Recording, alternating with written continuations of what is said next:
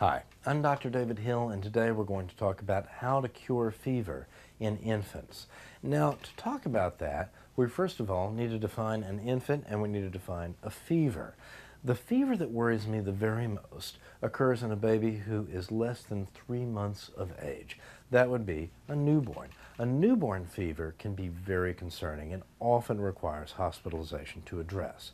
The most significant of these fevers occurs in babies who are under 1 month of age. Up to 4 weeks, any fever occurring in an infant is almost guaranteed to lead to at least a 2-day hospitalization. Why is that? Well, that may be the only sign that we have that that baby has a very serious infection of the bloodstream or the brain or the urine that requires IV antibiotics. And we often don't know until we get all of our studies back, a process which can take 2 days. So what is a fever in that baby?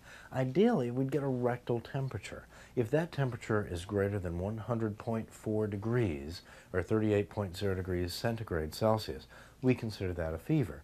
But honestly, if it's anywhere close to that, if you're getting one over 100, go ahead and bring your baby in to see the doctor, because it may be that you missed that fever when it was at its height. Your doctor's going to want to recheck.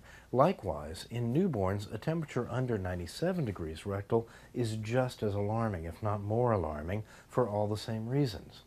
Now, for the next couple of months of life, fever remains very concerning and often requires hospitalization, but you've got a little bit more wiggle room to look for a cause. So definitely bring your baby into the doctor if they're under 3 months of age and have a fever. However, there's some possibility that your baby will not necessarily be hospitalized under those circumstances, depending on what the doctor sees on exam.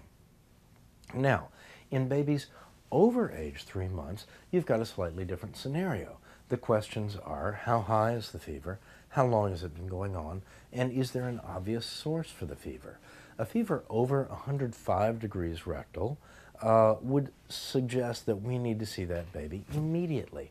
That's probably significant illness. We don't know what because we haven't seen the baby yet, but it deserves an immediate evaluation to see what's going on. The fever itself is not going to harm your baby, but whatever is causing the fever may well.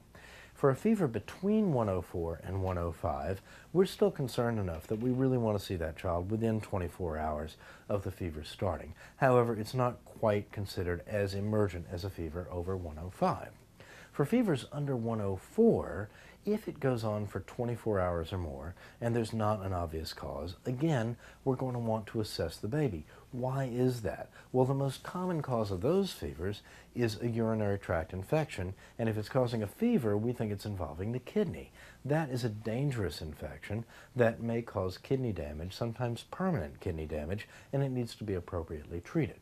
So, the simplest fevers are those in babies who do not have a fever over 104 degrees and have an obvious cause of fever. So maybe your baby has a runny nose, stuffy nose, cold. It's okay in those cases to let the fever go for a couple of days before bringing the baby to the doctor. Actually, 3 days of fever may be quite normal. However, if your baby is tugging at his or her ear, seems excessively fussy, isn't eating very well, seems to be having any problem at all with breathing, that's still a child who should see the doctor. So, bottom line, under the age of 1 year, I have a really low threshold for evaluating a fever.